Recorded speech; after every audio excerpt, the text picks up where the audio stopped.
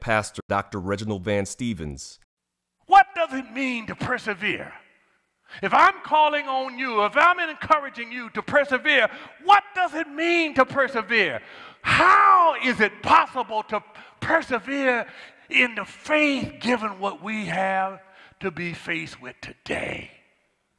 And all of us are faced with something. All of us are tempted by something. All of us the devil is trying to discourage us with something to get us to fall away from the faith. But how is it possible to do it? Regardless of whether you have ongoing hardships or the devil trying to pull you in a different direction, or by worldly standards you're comfortable and you honestly have gotten successful because you know there are all kinds of distractions. But how can I persevere, Pastor? First thing you got to be is determined to follow Christ. Don't ever estimate determination. Hold to your Christian convictions. You can do it. The devil says you can't, but yes, you can. You can hold to your Christian convictions despite all of the other kinds of things that are designed to discourage you. Even when Jesus was on earth in the flesh, there were some who were first excited about being his disciples, who eventually decided to distance themselves or fall away from him. Why? Because of the requirements of his words. Let me give you one good example. In John 6, he says, if you won't follow me, you need to eat my flesh and drink my blood. They said, oh, no.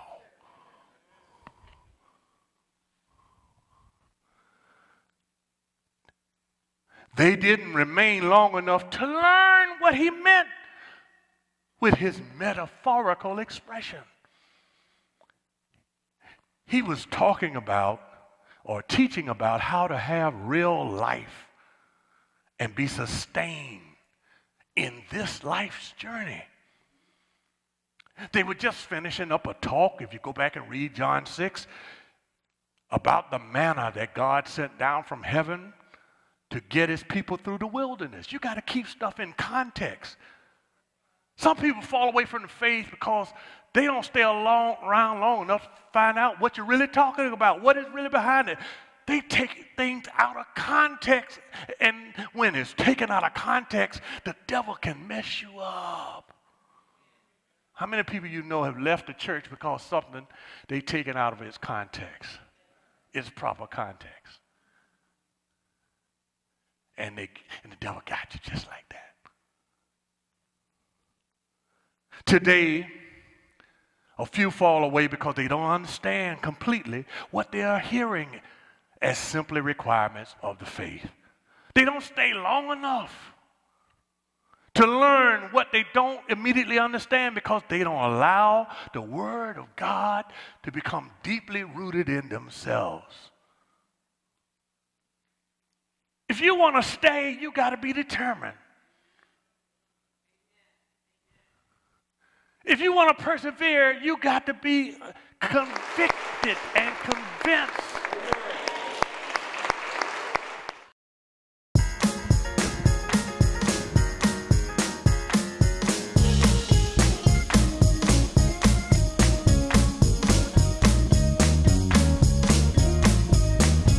Welcome to the White Rock Baptist Church worship experience. Led by our dynamic pastor, the Reverend Dr. Reginald Van Stevens, we invite you to join us each and every Sunday as we welcome the world to Christ. If you're in Durham, North Carolina, we'd love to have you join us in person on Sundays at 9:15 a.m. for a wonderful time in worship and in the Word. At White Rock, we believe that families are strengthened and lives are transformed through service and proclamation of His gospel. Our Wednesday seasons of prayer and Bible discovery classes will empower and equip you to serve the Lord. But that's not all. We have dozens of ministries to meet the needs of White Rock members in the surrounding community. Our ministries for children, teens, women, men, and couples enrich the lives of those inside and outside the church. White Rock Ministries provide food to those in need, support those dealing with life challenges and grief, and create opportunities to discover and grow in God's collective purpose for our lives. For specific details on our ministries, prayer times, and Bible studies, please visit www.whiterockbaptistchurch.org. Thank you for spending time with us today, and we look forward to seeing you again as we persevere in the faith. Praise the Lord with me.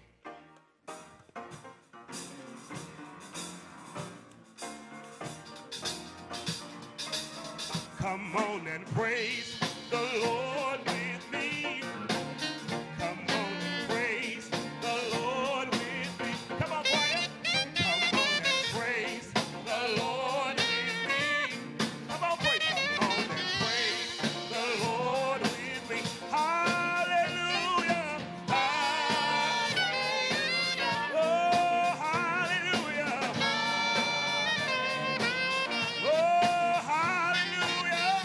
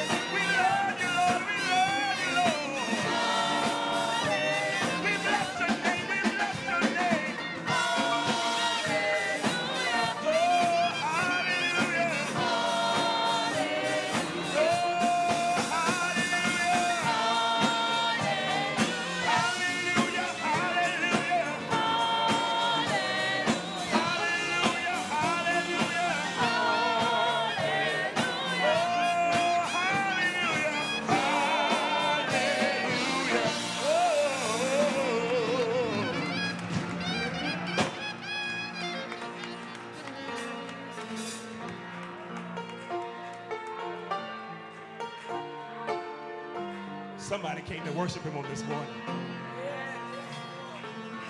You deserve the glory and the honor. You deserve the glory and the honor. I lift my hands in worship. And I bless your holy name. You deserve the glory and the honor. I lift my hands in worship.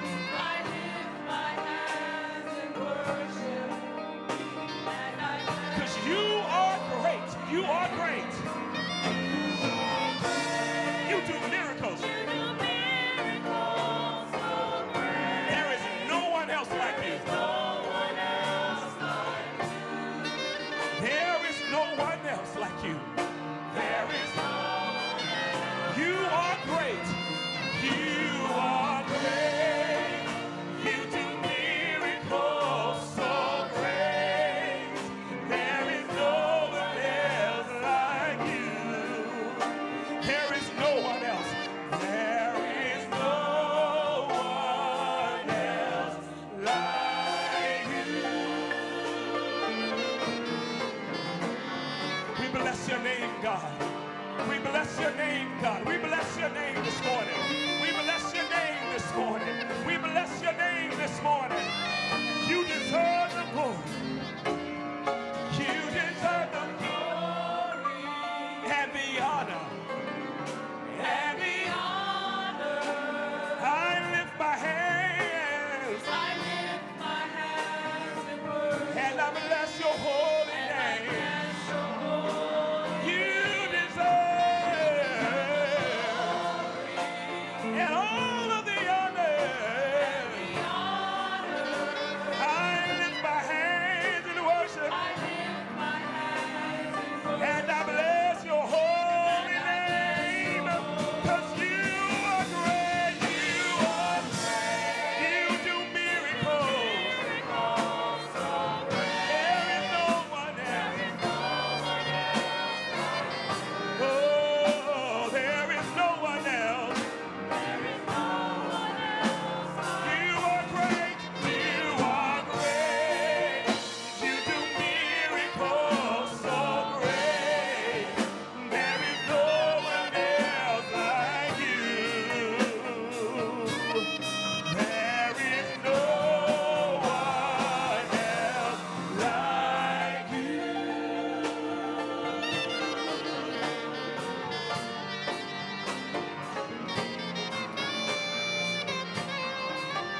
There is no one else like you. There is no one else. There is no one else like you. Hallelujah. Hallelujah. Amen. Does anyone know that God is great in here today? Does anyone know that God does miracles?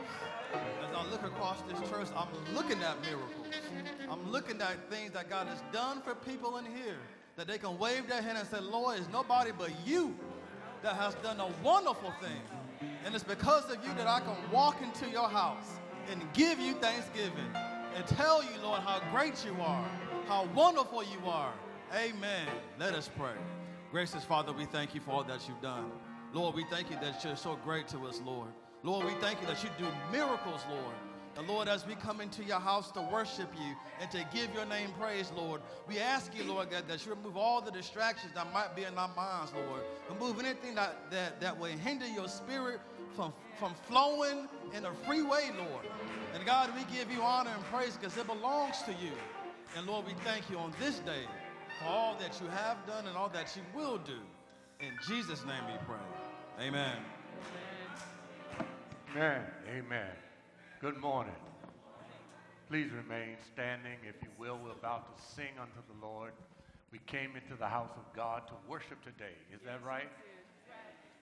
One of the reasons why we lift up hymns is because hymns are rooted in the Word of God. They're rooted in Scripture. The reason why the church must always remember the hymn is because it is not just a fleeting thought of a lyricist, a person who may have a good idea, but it's rooted in the Word of God. Can you say rooted in the Word of God?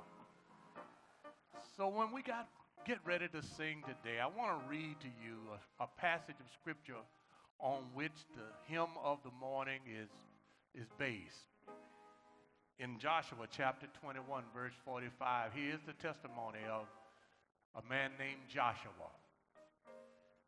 The word he writes in verse 45 of chapter 21 of Joshua are these: not one of all the good promises that the Lord had made to the house of Israel had failed. All came to pass. That's what Joshua wrote. And so the reason for the singing is to affirm that the promises of God are sure. That the promises of God are complete, and the promises of God you can stand on. That's why we're standing on the promises of God. It's hymn number 373. I'm going to read the verses. I'm going to ask the person to put these words of hymn number 373, standing on the promises of Christ my King. Through eternal ages, let his praises sing. Glory in the highest, I will shout and sing. Standing on the promises that cannot fail when the howling storms of doubt and fear assail. By the living word of God, I shall prevail. I'm standing on the promises of God. Standing on the promise of a Christ, the Lord, bound to him eternally by love's strong cord, overcoming daily with the Spirit's sword. I'm standing on the promises of God. And lastly, standing on the promises. I cannot fall. Listening every moment to the Spirit's call. Resting in my Savior as my all and all. I'm standing on the promises of God. You know, when I was growing up in church, we used to have Sunday school, and in Sunday school, we always had to sing a hymn. And I was a 12-year-old singing, standing on the promises of God. And now I'm well past 12, and I'm still standing. Do I have any witnesses in this house? Are you standing? Come on and let's sing together. I'm standing on the promises of Christ. We're going to sing each stanza followed by the refrain. Standing on the promises of Christ, my King, through eternal ages let his praises sing. Glory in the highest, I will shout and sing. I'm standing on the promises of God. I'm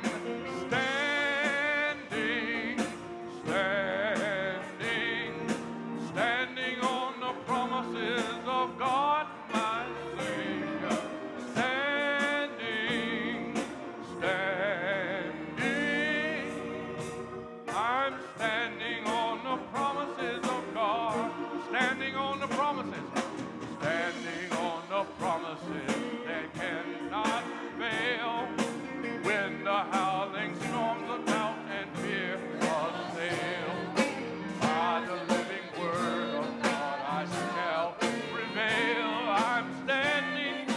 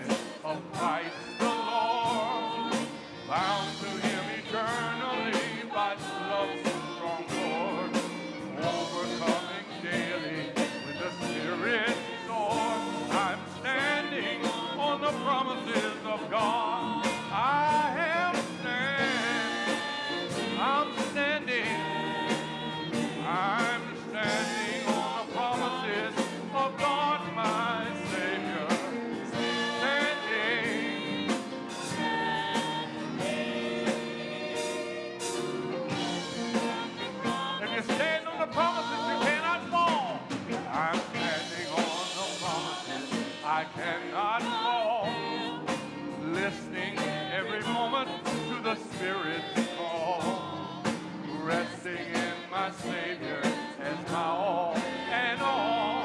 I'm standing on the promises of God. Come on, may I hear you sing? I'm standing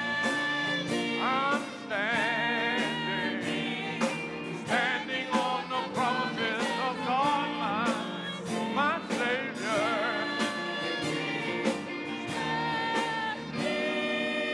I'm standing. Come on, let's sing that again. I'm standing if you're standing. I'm standing. Standing on the promises of God, my Savior. Standing.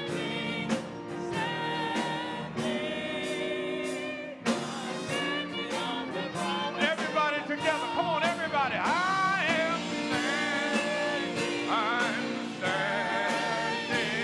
I'm standing on the promises of God, my Savior. Standing. Standing. I'm standing on the promises. Amen. Look at your neighbor. Look at your neighbor. Turn to your neighbor. Tell your neighbor, I'm standing on the promises of God. Amen. You may be seated.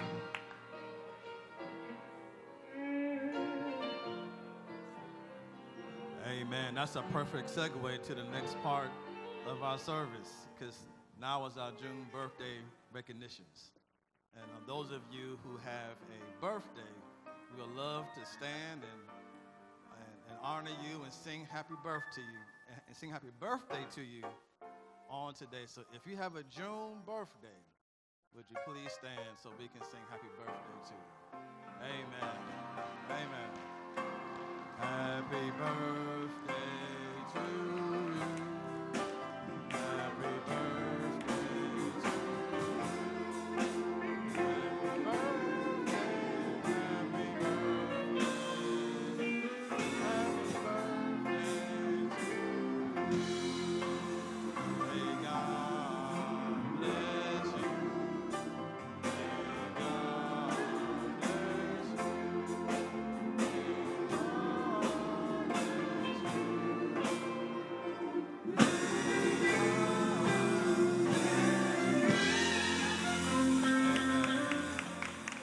Amen. Will you reach out, touch the person next to you as we sit together and pray a prayer intercession?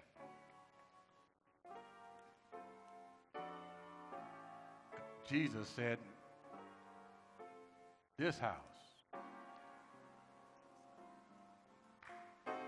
shall be called the house of prayer. Whatever else some have tried to make the place where God's people gather, whatever else they've tried to make it, it is not a place where God abides unless it's a house of prayer. Why? Because God is a God who inclines his ear to his people. He hears our prayers, answers our prayers in ways that benefit us, puts our enemies to flight. He heals us, affirms us, he elevates us. More importantly, he saves us. I want those people to come in. Let them come in. I know they're out there. They want to come in and receive prayer.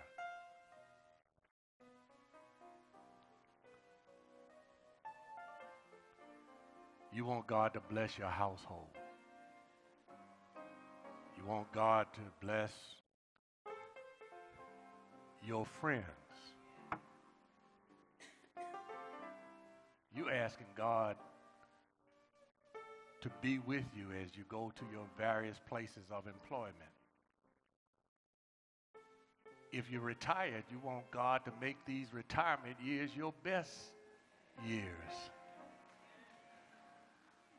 Oh, there's a whole lot to pray about, isn't it? And I could go on and on. And that's why God says when you come to this house, it's a house of prayer.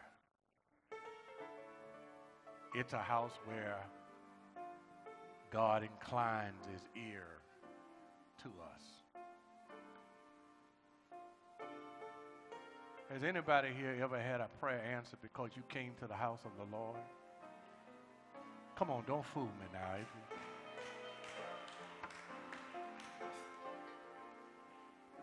I'm going to talk about that a little later today. It's more than just going to church. It's more than that. It's entering into the place that's set apart for worshiping God.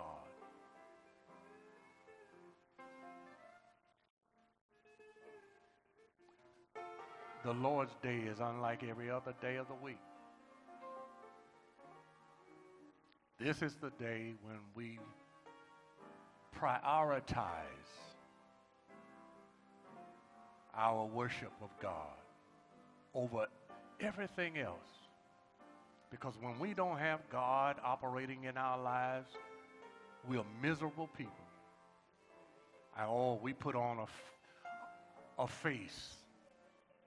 Somebody say mask. Somebody knows that they go through life with a mask on. How you doing? I'm doing fine.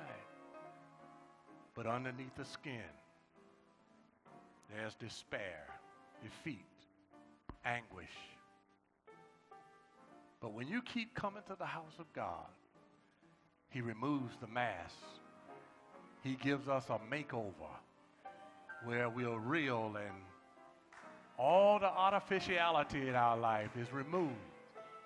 We become genuinely children of God because we know what God will do.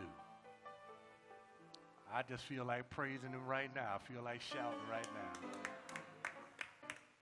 Because he's sure enough a good God.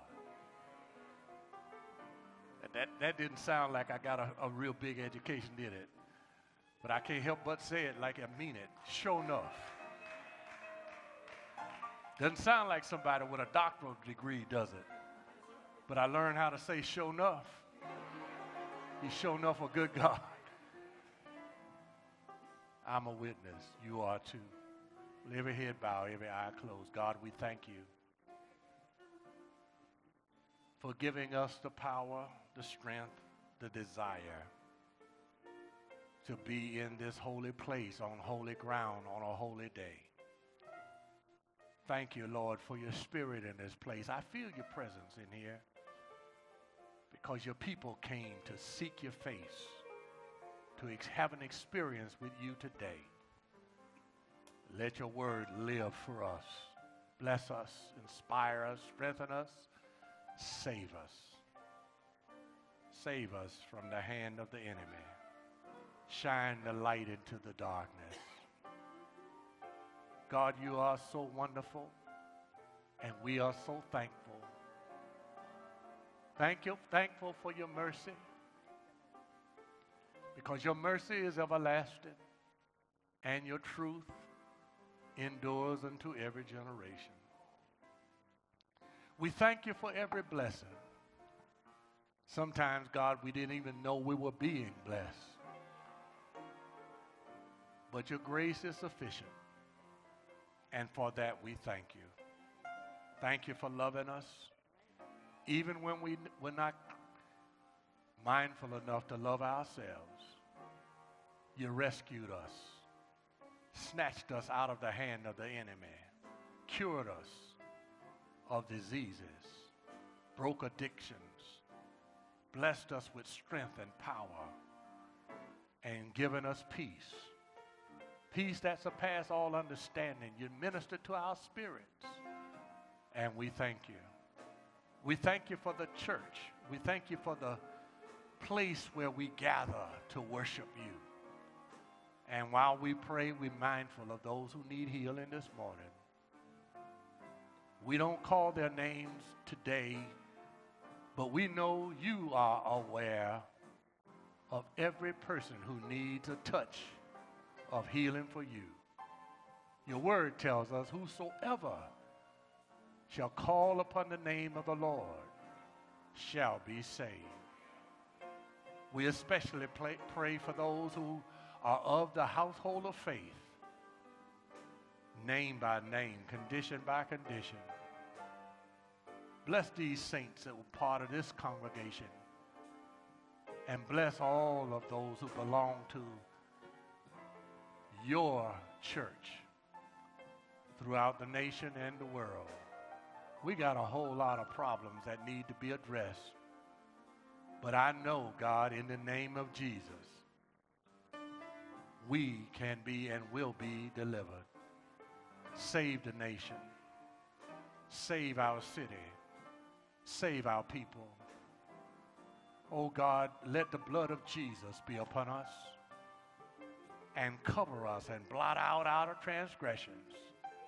Heal us, deliver us, and lift us, so that when we leave this place today, we can say, surely the Lord was in this place, ministered to my soul, blessed me, strengthened me, and gave me a reason to run on to see what the end will be. Thank you for eternal life that is ours through Christ Jesus our Lord. In his name, the name of Jesus, we pray and say, amen.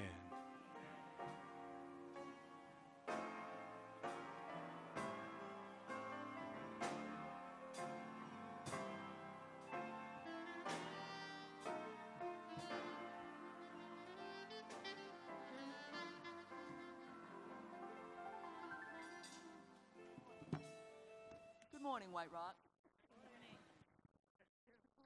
Our scripture for this morning is found in 2 Kings chapter 20, verses 8 through 11,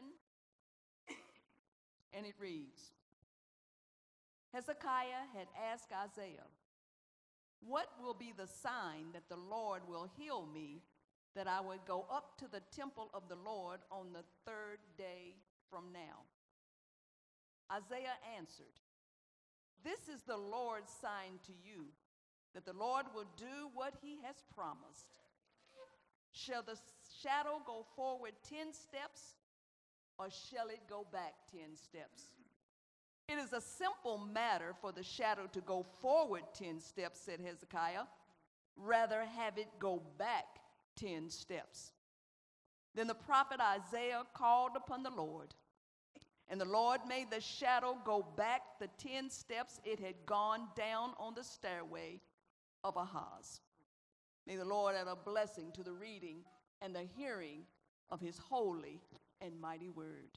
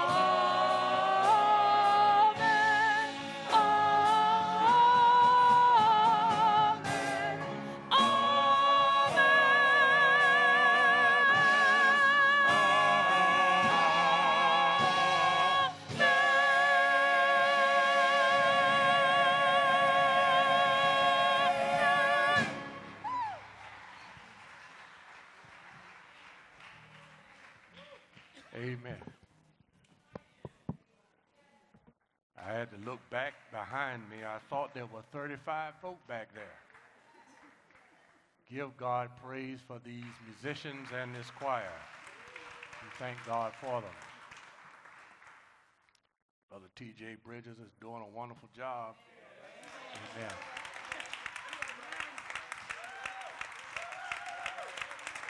Amen.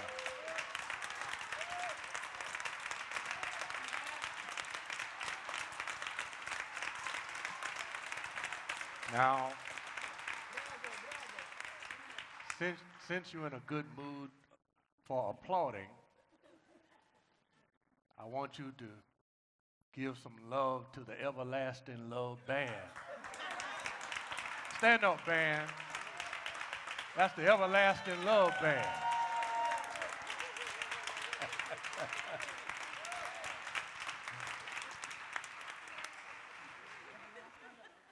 Pastor, how did it get a name like that? One evening we had a couples ministry, I believe it was Valentine's dinner downtown, and this band was playing, and they played some of my stuff from Barry White. Oh, you know who Barry White is. Oh, baby, can't get enough of your love. And so, as Brother Little, he named band something and turned around. I said, man, y'all need a name, like Everlasting Love. And that's when they got the name Everlasting Love. I mean, whatever frame you want to put it in, that's what it is. We're blessed to have such a wonderful group of people. These singers are faithful. Give them a hand. They're faithful.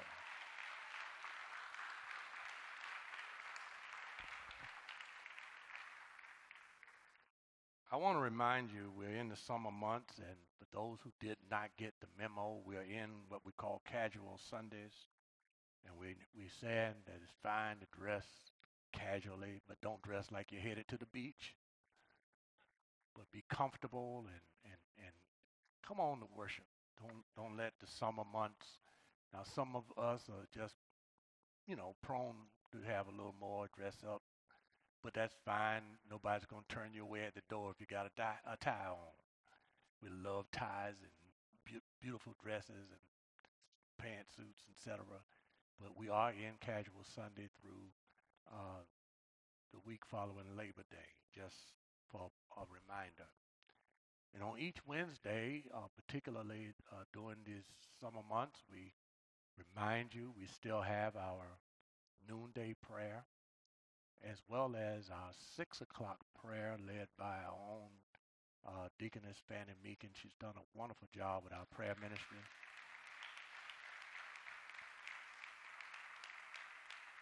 And at 7:10 on Wednesday, we have our Bible Discovery led by our associate ministers in a 6-week course. They started out this past Wednesday in the book of Nehemiah. A wonderful introduction by Dr. Perry. And I encourage you to log on or listen to, be part of, participate in our Wednesday evening activities, because they're vital to your spiritual development and growth. One might ask, well, Pastor, how do I get that information? You can always watch the screens for information prior to worship, or you can call the church office, and certainly we'll share with you the link on how to become a part of our Wednesday ministries.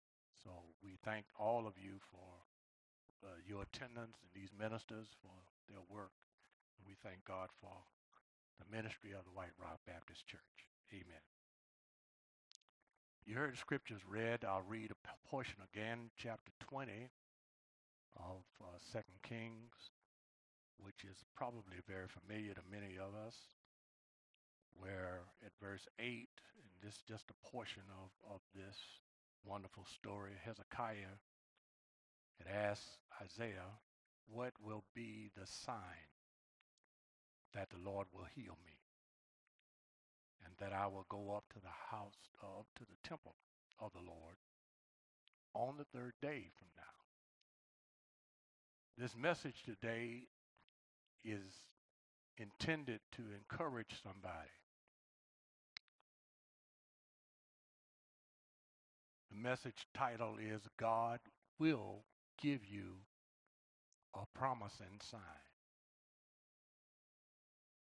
God will give you a promising sign. Life is filled with a series of pivotal personal moments.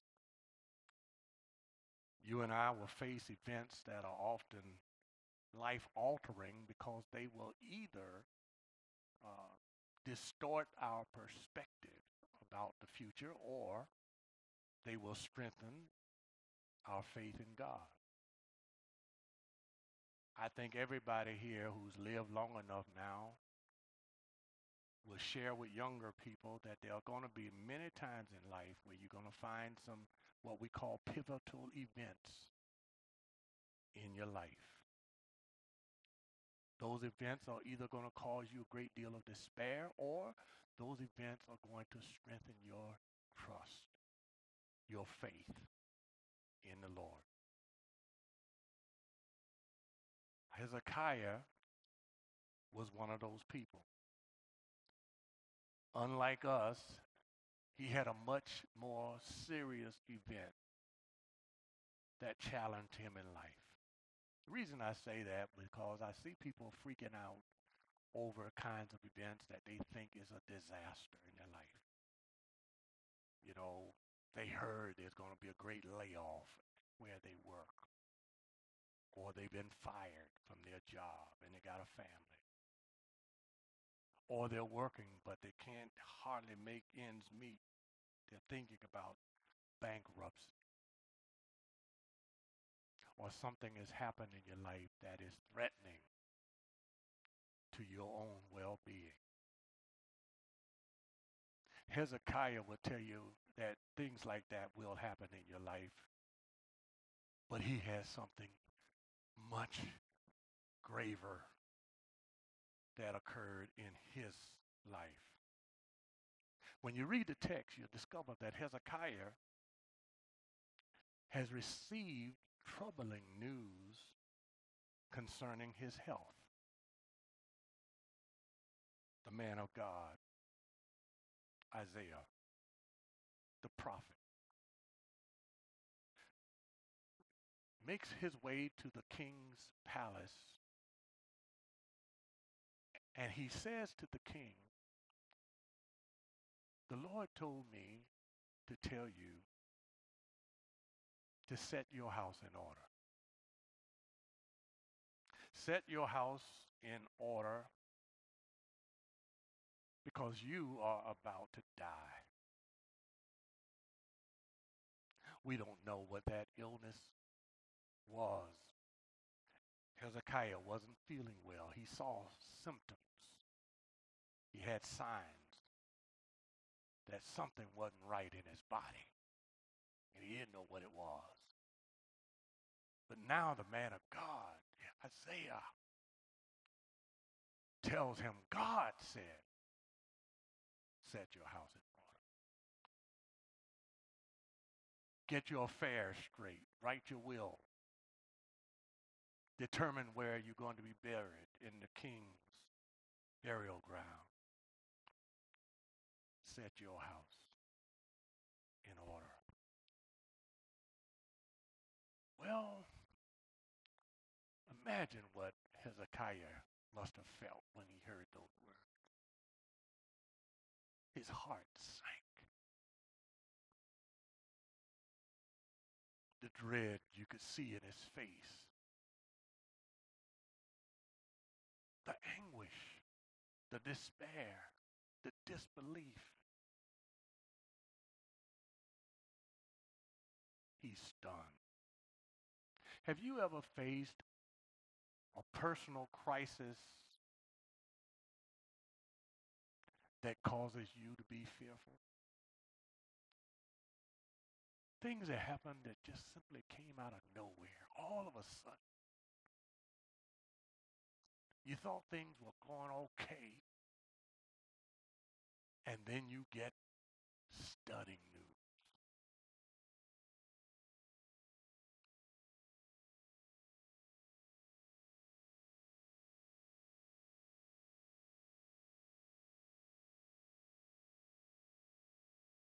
Somebody's afraid to answer that.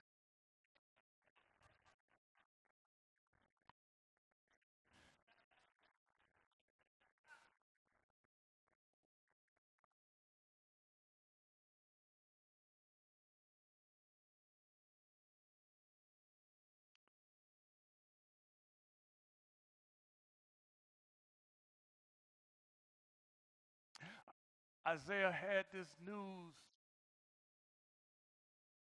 Set your house in order. He's fearful. The prophet has spoken. But notice, within a relatively short period of time, God changed his mind concerning Hezekiah. If you notice, if you have your Bibles with you, I tell people each time when they read the Bible, you have to understand the writers who often gives us clues about time and change in time and circumstances, events, etc. Sometimes marked by a darkened numeral or some indicator. And in this text, you'll notice in chapter 20, verse 2, 4, 6, and 8, there may be darkened numerals in your Bible. That's why I asked you to bring Bibles, because it's an indicator that these things didn't happen just in one thing after another right away, but there's a stretch of a moment in time.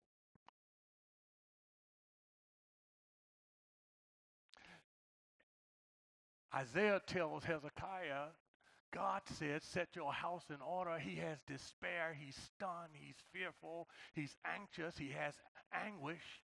And Isaiah is walking away. But as he's walking away, God changes his mind.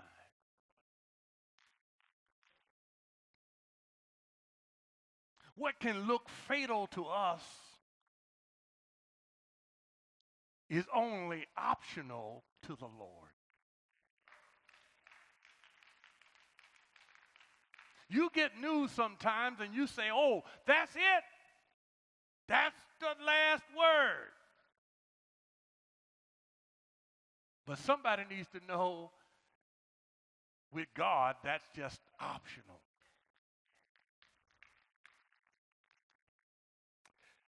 Yeah, in this story, Hezekiah's fear was reversed and changed into faith, all because God ends up giving him a promising sign. You know, Jesus, his strong appeal in the Bible, his strong appeal, particularly in the people in the New Testament era, was that people believed in him because he became known as the great physician.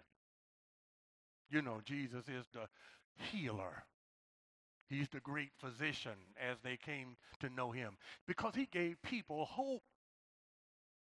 Because of all of the miracles and the signs and the wonders that he performed. When Jesus showed up, people believed that whatever was going on in their life could be handled.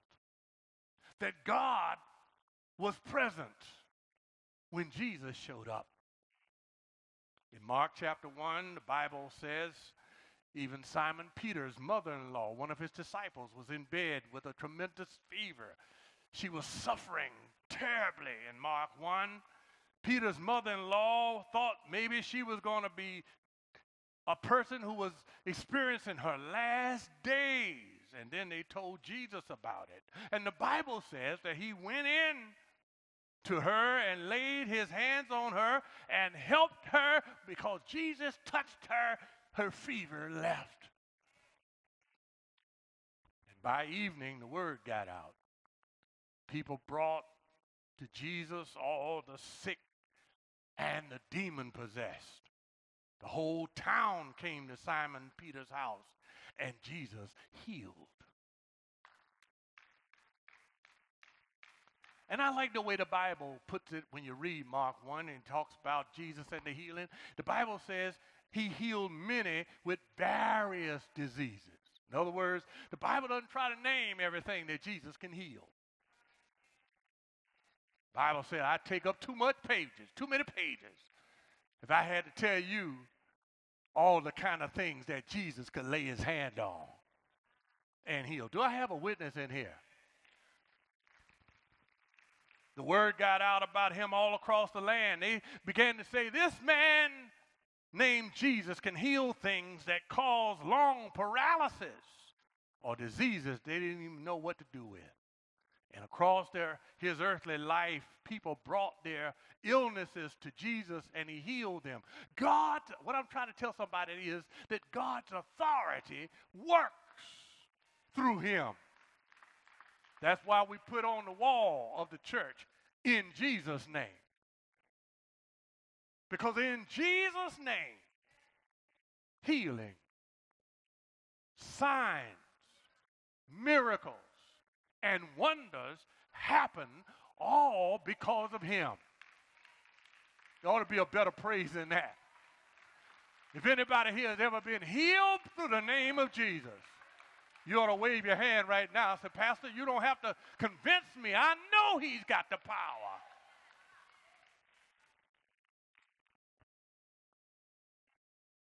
Yes.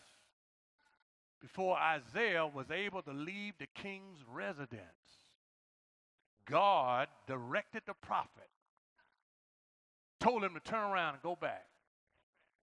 Return to Hezekiah with good news. In other words, God sent his word. Oh, there's power in the word of God. God sent his word. Sent his word and told Isaiah to tell Hezekiah, God is going to extend your life 15 years. Oh, I said a little while ago, set your house in order. You're going to die and not live. But then something changed his mind, and God said, go back. Somebody say, go back. And tell him I'm going to extend his life. And I want to tell somebody right now, God is no respecter of person. This man, Hezekiah, is a king. Doesn't matter how many degrees you got, no matter what your bank account is, no matter where you live, you're subject to the same problems and the things that happen to everybody else. But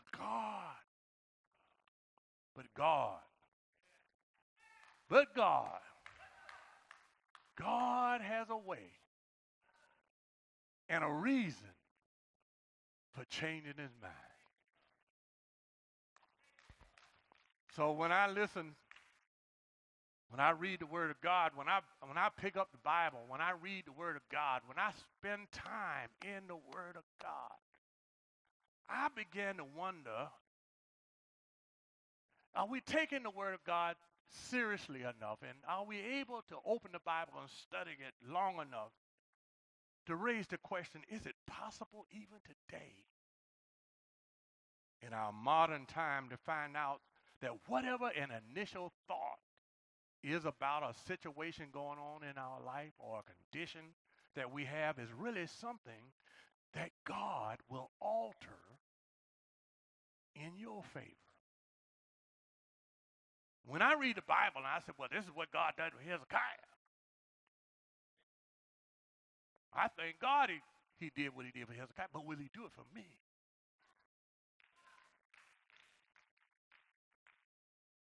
I mean, it wouldn't be in the scriptures if it was not possible. Do I have a witness in here? I mean, God would not ink it through the Holy Spirit, God would not offer false promises. But God said, I put it there. Not so that you will have a distorted view of the future, but I want to strengthen your faith.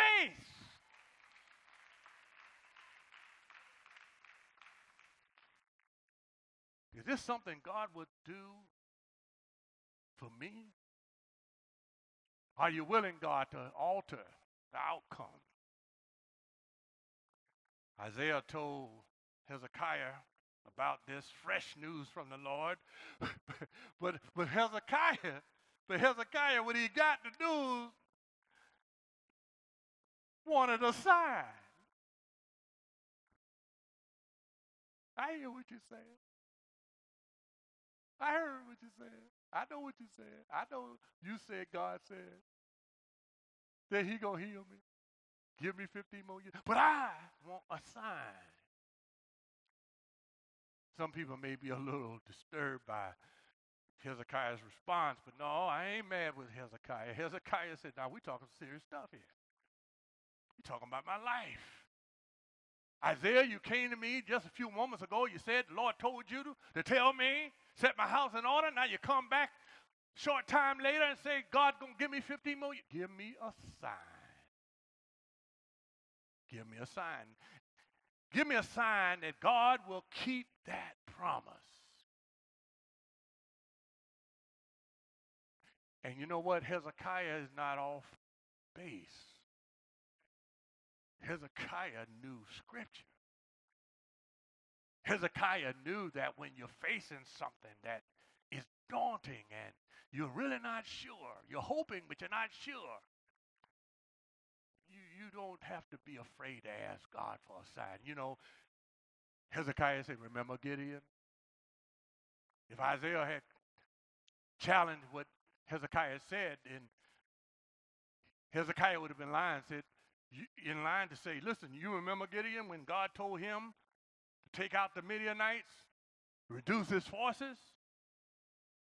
He said, listen, if that's you, Lord, and not just wishful thinking, give me a sign.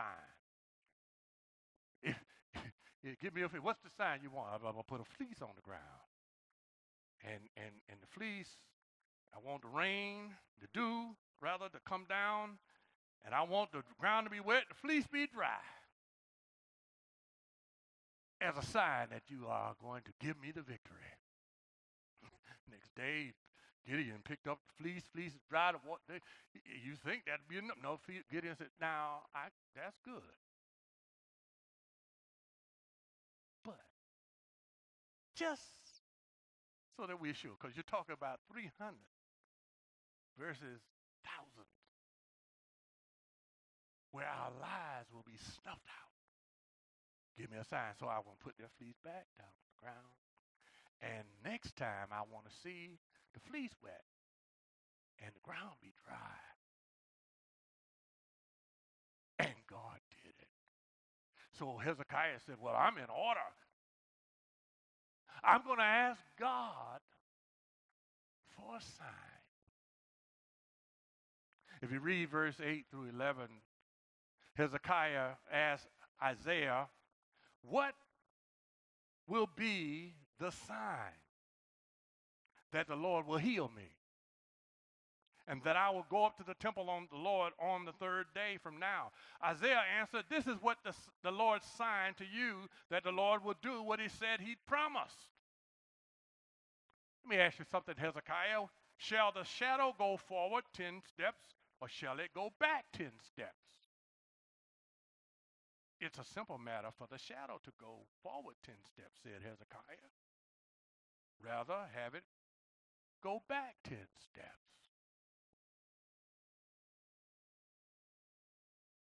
Because you see, in those days, the way people really measured time was by the sun. Sometimes, people get all confused about how to count days and how to tell time, and we think things have always been as they are today. I ask you now what time it is, and you will do this. You'll say, hey, Siri, What time is it? Or you'll just touch your watch and you don't even have to read the little hands, minute hand or the hour hand. You just look at the digital time. No, they didn't have watches.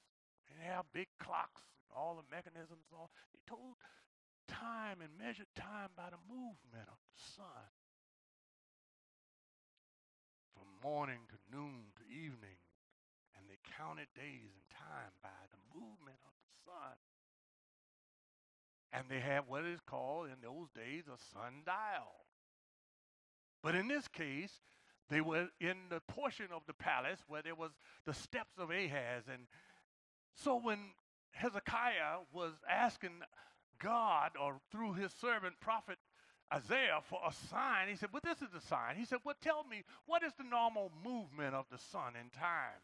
He said, always when it hits this building, the shadows go forward. So Hezekiah said, well, I'll tell you what the sign is, make it go the other way. And the Bible says, then the prophet Isaiah called upon the Lord. Oh, Lord, he has asked for the sign. Give him a sign that you are going to do as you promised. And the Bible says, and the Lord made the shadow go back 10 steps. Gone down the stairway of Ahaz.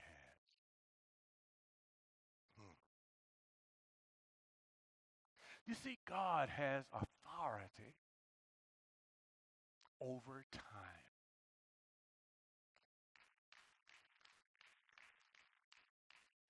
See, we talk about nature. We talk about how God kind of puts things in motion and leaves it as it is. But what we need to recognize is the fact that God created life. In the beginning, God spoke worlds into existence, set the moon and stars in its place, as well as the sun, and the whole story of creation. Creates us. And for God, what we realize is he has authority over time.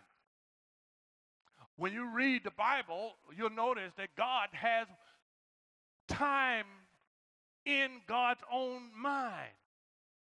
Read the book of Joshua. Go there. Joshua chapter 10. Joshua's in a battle at Gibeon. And basically they're in a fight where the sun is going to set unless they've got more time. And the Bible says because Joshua was sent by God, God caused the sun to stand still and the moon to hold its time until God gave them the victory. So what were some things that moved God to extend this miracle of more life to Hezekiah? When I tell you God will give you a promising sign, you may ask me, well then, Pastor, what caused God to alter time for Hezekiah? Well, we can learn some things from this text. First of all, when Hezekiah got this initial news, remember that? When Hezekiah told him to set his house in order, you're going to die, not live. He had this dread. When he had this stun, when this remarkable news came to him, and he couldn't believe what God initially said, what did he did? Well, the first thing he did was to get to his prayer place in order to make his appeal to God. The Bible says in verse 2, first thing he did was pray.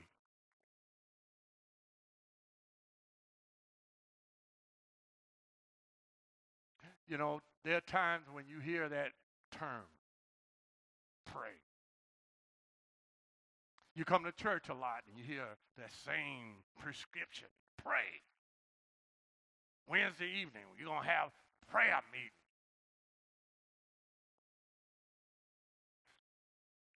in your devotional life. One needs to develop a desire and a relationship with God through prayer. Hezekiah's first move upon hearing this dreaded information from the prophet was to pray. I told you those numerals were darkened, and Hezekiah gave him the news. Isaiah gave Hezekiah the news, and he's on his way out. And when he leaves, Hezekiah goes into his room, and he goes to this, what I call a corner of his room. And in that corner, he's done, and he tells the Lord in prayer, he says, Lord, remember.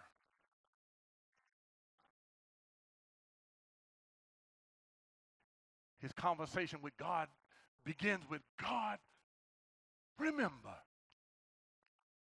Remember how I have walked, how I have lived before you faithfully with a wholehearted devotion and have done what is good in your eyes. I asked the question, what is it? What is it? What is it? What caused God to alter time for Hezekiah? Well, Hezekiah prayed, and first thing came out of his mouth was, God, remember. You never know what you're going to face in life. It's always good to have an up-to-date relationship with the Lord, isn't it?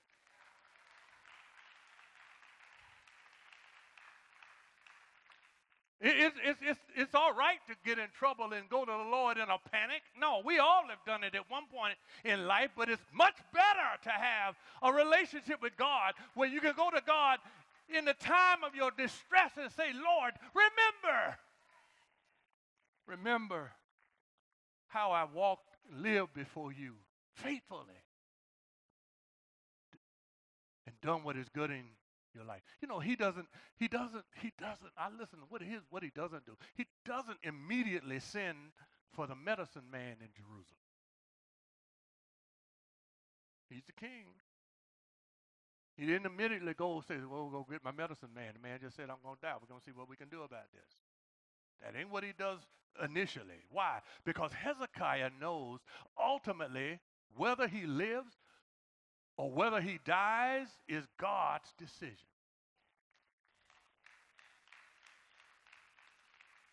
I tell people all the time, you know, people want answers from me because I'm a man of God, I'm the pastor, I'm a minister, I'm a prophet, and they want an answer from me.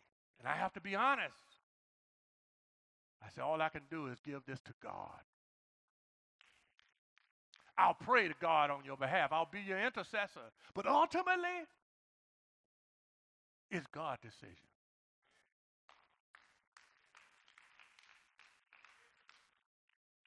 He determines our time. God has his reasons to let us live. Or God has his reasons for taking us out of this world. But when our desire is to stay here, God will listen. Hezekiah said, God, remember how I've wholeheartedly been devoted to you, done what is good in your sight. I want to live.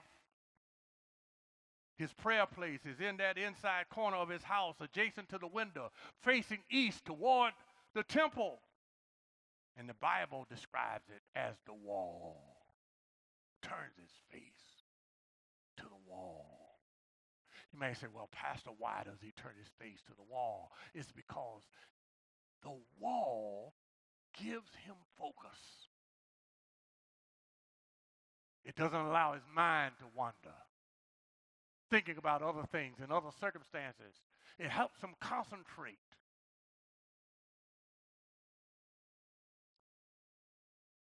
Have you ever just had to turn your face to the wall?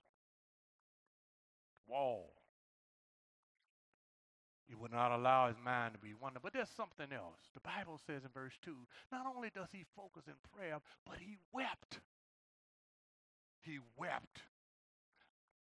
This weeping, the tears,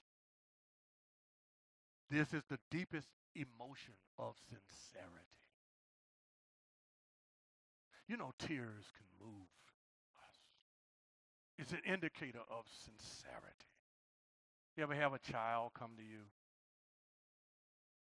and they give you a line, give you a reason, excuse, a purpose, desire, but when the tears fall. You ever have a relationship with someone and you're questioning their sincerity because you've been deceived before?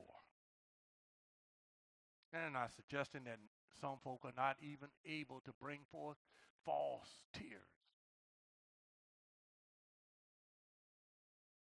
But most of the time,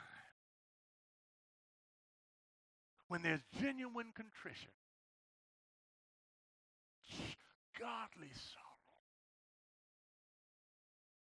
when the wellspring of emotion has found that place of honesty and truth, he turns to the wall and he's praying to God, Lord, I've been faithful. Remember my devotion. I've been living right before you. Remember. And he weeps. I've served you with a whole heart. His tears.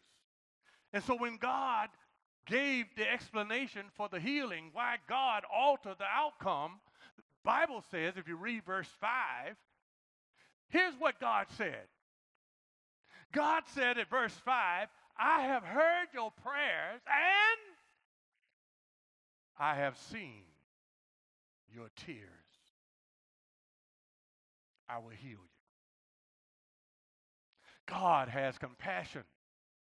What I'm trying to help you understand is that God is reading your heart. God knows your situation. He knows what you need even before you ask. But God is checking you. He wants to know, how sincere are you in coming to me? I heard your prayers. I see your tears. And now God has compassion upon Hezekiah. That's why people love Jesus, because Jesus is one of compassion. In Matthew chapter 14, verse 14, when Jesus heard about the death of John the Baptist, he grieved by withdrawing to a solitary place by way of a boat. But the people followed him on foot around a long terrain. And when he saw that large crowd, the Bible says he had compassion on them and healed them. Healed their sick. Luke 7, as Jesus approached the town of gate at Nain, a dead person was being carried out. The only son of his mother, and she was a widow, and a large crowd from the town was with her. And when the Lord saw her, his heart went out to her. And he said, don't cry. Then he went up and touched the bier, and the bearer stood still. He said, young man, I say to you, get up. Dead man sat up, began to talk. Jesus gave him back to his mother. Jesus' compassion extended that young man's life. Why? Because of his mother's tears. Matthew 20, 38 to 34. Two blind men were sitting at the roadside. When they heard that Jesus was going by, they said, Lord, Son of David, have mercy upon us. The crowd told them to be quiet, rebuked them, told them to be quiet. But they shouted even louder, Lord, Son of David, have mercy on us. He called them. He said, y'all shut up and let him come to me. He said, what do you want? Lord, we want to have our sight. The Bible says Jesus had compassion. Compassion on them, touched their eyes, and immediately they received their sight and followed him. Mark 1. I wish I had a Bible reading here. Verse 40 to 42, a man with leprosy, a deadly disease. We hear about all kinds of deadly diseases today. This man had leprosy. came to Jesus, begged him on his knees, if you're willing, you can make me clean. Jesus, filled with compassion, doesn't matter what you got. If you go to him, I wish I had a praying crowd. No matter what your ailment is, if you go to him, with sincerity, if you call out him and say, Lord, have mercy on me. If you go to him, these lepers said, Lord, if you're willing, you can make me clean. Jesus, filled with compassion, reached out his hand and touched the man. He said, I am willing. I don't know nothing about your background, but I'm willing, because you had the desire and you had the nerve to come to me and get down on your knees before me and ask me. Ask the Savior to help you. Comfort, strengthen, and keep you. How many of you know he will carry you through? Bible says he said, be clean, and the leprosy left him. God promised a sign to Hezekiah, but it was twofold. I'm almost finished now. Bible says it was a twofold promise. He said, I'm going to deliver you and the city. You see, Hezekiah has shown faithfulness and trust in God under trial. King Sennacherib of Assyria had threatened God's people Israel. But Hezekiah, king of his people, said, trust in the Lord, our God. He told them that before he got sick. When the enemy was mocking, Hezekiah was saying, trust in the Lord. How many times have you told other folk to do something and realize while you telling them, you better believe it for yourself? When things look dire and dark and you seem helpless and weak, King Hezekiah was out there saying to his people, just trust in the Lord. You see, King of Assyria, Sennacherib, had a powerful army.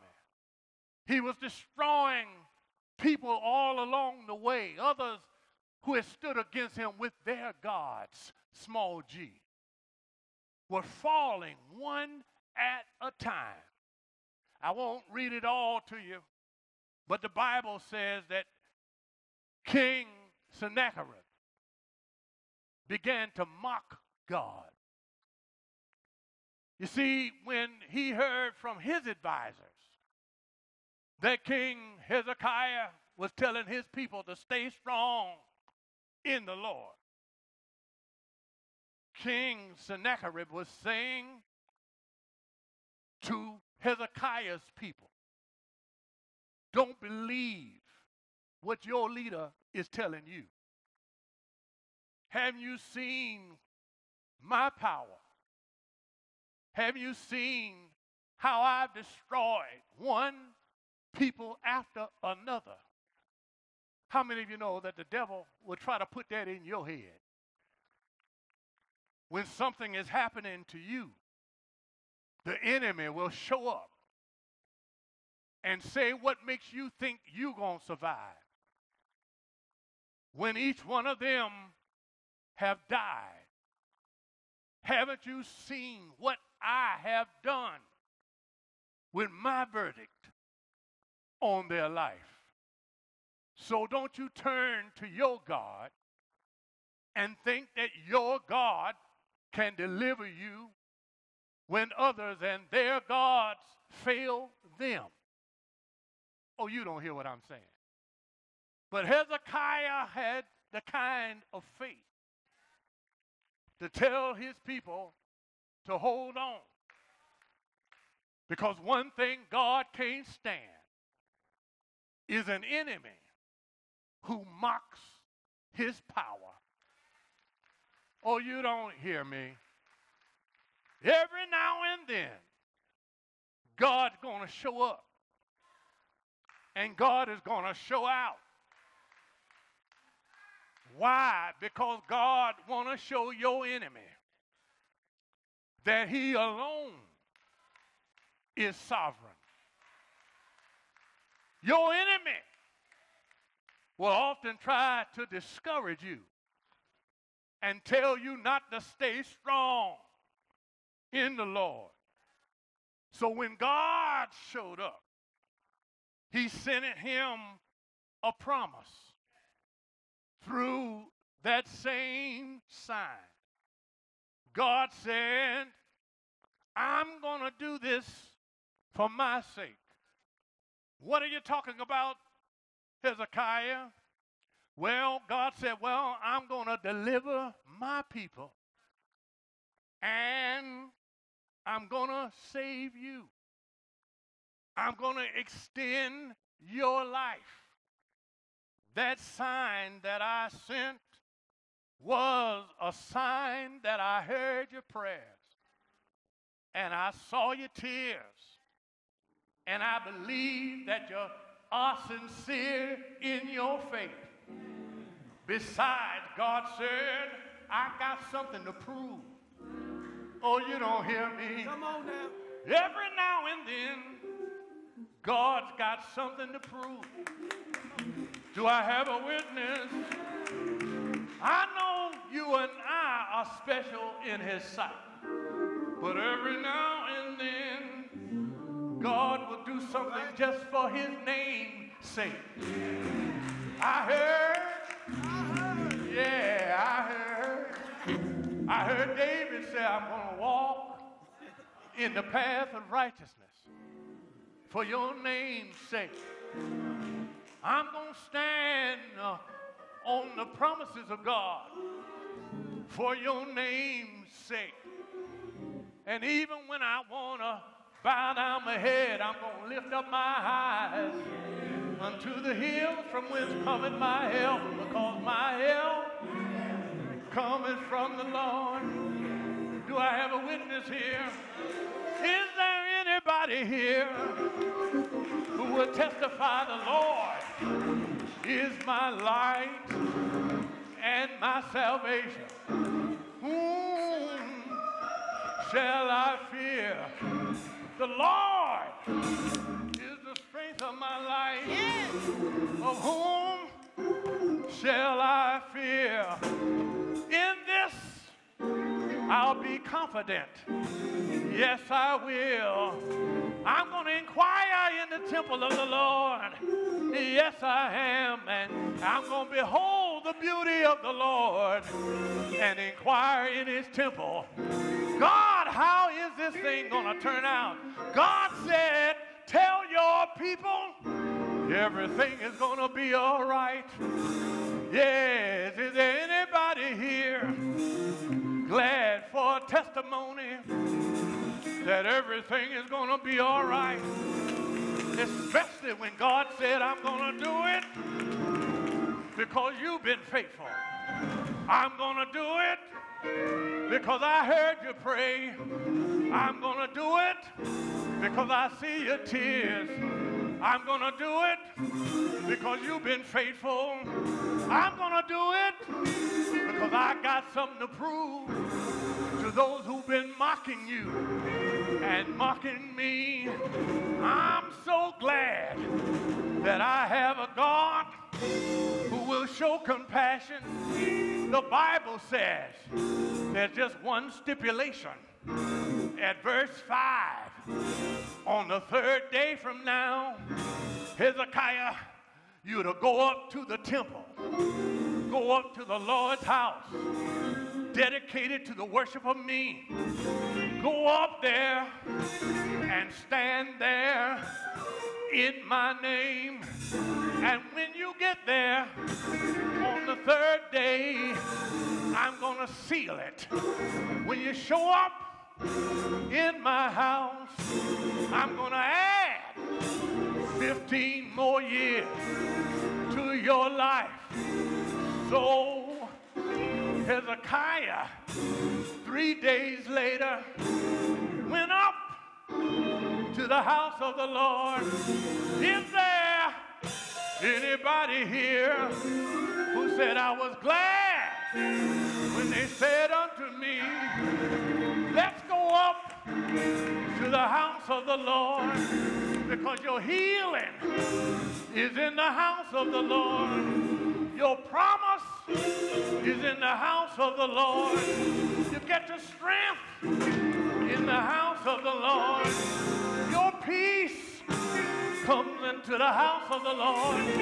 Your confidence is coming from the house of the Lord.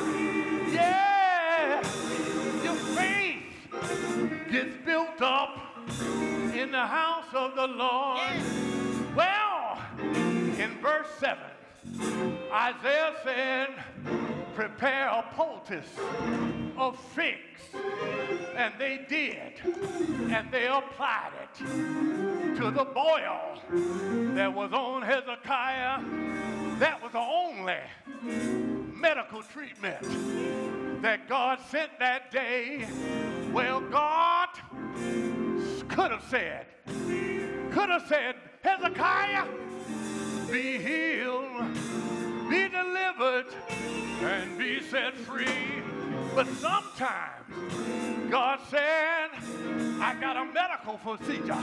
I got some medicinal things I'm going to do right now to assure you that I'm going to add to your life. Is there anybody here glad that God's got many ways of giving us an extension of our life? Well, I'm going to my seat now, but I'm here to tell somebody that's what Jesus did for you and did for me. He applied something to our life to give us more life. As Hezekiah had a poultice of figs put on his boil, but oh, Jesus applied his blood. Yes, he did. He applied his blood. He covered us with his blood. Is there anybody here covered in the blood of Jesus? Is there anybody here that's got the blood of Jesus on you right now, extending your life? Yes, yes, the blood of Jesus is giving me more life. It reaches to the highest mountain. The blood of Jesus, if you're low, it goes down to the lowest valley. It's the blood that gives me strength from day to day, and it will never, can I hear somebody say it will never lose its power? There's power, power, power, yes, power in the blood of Jesus. Oh, I'm not through with this passage yet. I see Isaiah picks it up where the kings left off. I'm going to close on Isaiah 38. Isaiah said that ain't all. That ain't the end of the story. When I applied the figs to Hezekiah's boil and the healing came, an extension of the life came, Isaiah said, that ain't the end of the story. Isaiah wrote it down. Here it is in the 38th chapter, verse 17, in the memoirs of Hezekiah. Hezekiah wrote it down. Verse 17, Hezekiah said, surely it was for my benefit that I suffered such anguish. In your love, you kept me from the pit of destruction. You have put all my sins behind your back, for the grave cannot praise you. And the pit, I can't go down there because there ain't no hope for the faithful. The living, yes, the living, they praise you. That's what I'm doing today. Hezekiah said, Father, tell your children when the Lord heals you, go to the house of the Lord, lift up your voice, and give God a praise. When God heals you, don't sit there with your mouth closed. When God delivers you, don't just cross your arms and fold your legs. God said, open your mouth and say, let the redeemed of the Lord say so. Is there anybody here who's ever been delivered? Is there anybody in the White Rock Church who's ever had their life extended? Is there anybody here who's ever been healed? Is there anybody here who has more life? Let me hear you say, yeah, yeah, I'm a witness. Yes, I am. I'm a witness. He'll fix your heart. Yes, he will. I'm a witness. Some have died on the table, but here I am preaching the gospel of Jesus Christ. Why? Because he extended my life. Is there anybody here who's ever had their life extended? Is there anybody here where the doctor say I can't do no more?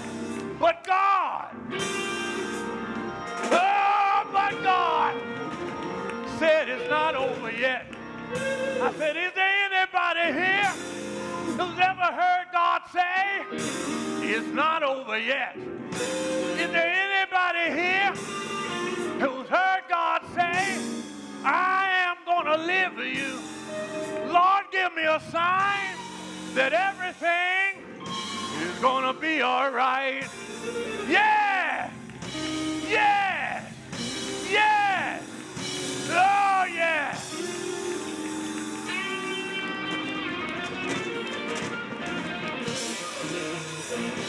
Yes, he will. Yes, he will. Yes, he will. Yes, he will. Yes, he will. I can't wait to get to the house of the Lord and throw both my hands in the air and say, hallelujah, hallelujah. Thank you, God. If nobody else will praise you, I'm going to praise you because you've been good. I thank you, God. Thank you for my life. Thank you for my strength. Thank you for my goodness. Thank you for my blessings. Thank you for my goodness. Thank you for my health. Thank you for my wealth. Thank you for my peace. And thank you for my joy. Joy. Joy.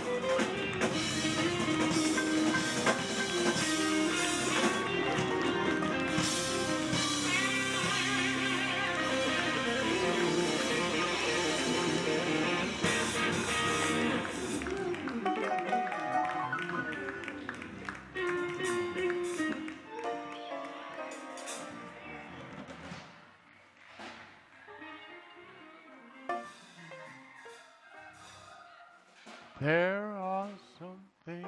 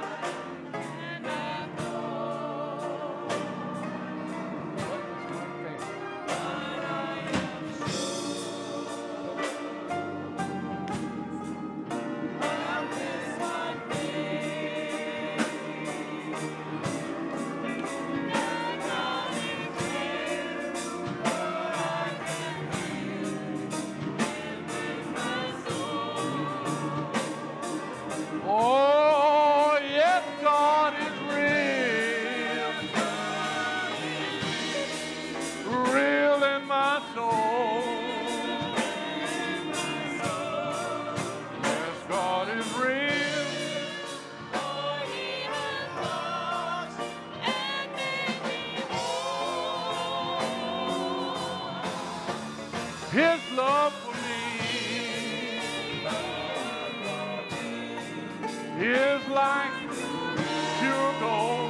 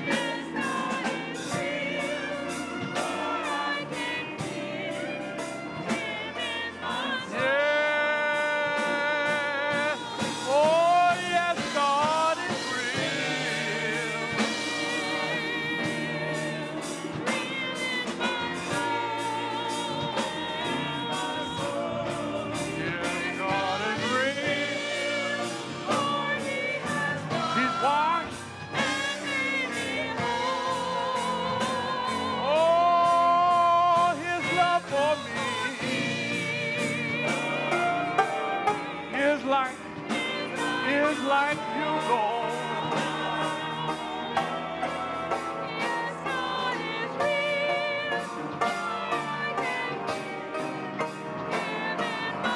Oh, yes, yes, God is real. Yes, God is real. You're real in my soul.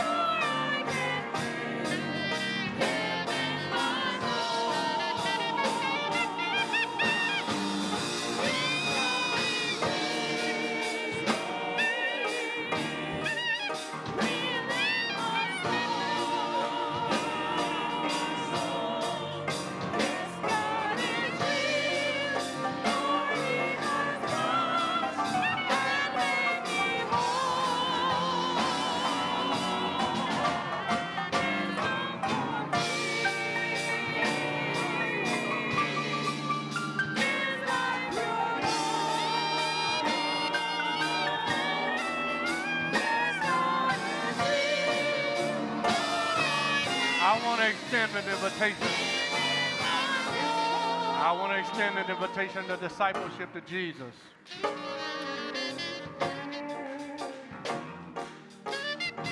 Jesus is a compassionate Savior.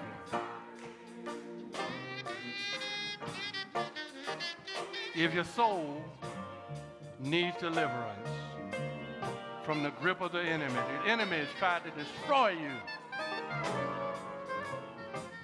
discourage you. When God sends you a word, a sign, I'm going to save you. Send his son Jesus. Send a word to you. The Lord sends a word to you. I'm going to deliver you. Hezekiah said, Lord, remember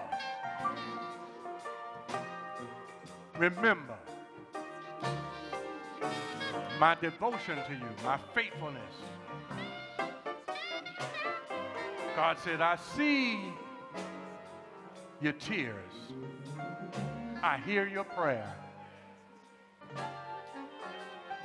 And for my own name's sake, I'm going to show the enemy I alone have all power. I'm going to extend your life. I'm going to deliver you out of trouble. I'm going to bless you and your people because I am the Lord. If you're here today, you don't have a church home. If you're not in a community of believers, I want to invite you to become one with us, a Christian congregation, White Rock Baptist Church here in Durham, North Carolina. There are miracles all over this place. Thank you for joining our worship experience. We look forward to seeing you again online next Sunday or in person at 9:15 in our sanctuary at 3400 Fayetteville Street, Durham, North Carolina. For information about White Rock Baptist Church, please visit our website at www.whiterockbaptistchurch.org or contact the church office at 919-688-8136. Until next time, may Christ Jesus continue to bless you and keep you until we meet again.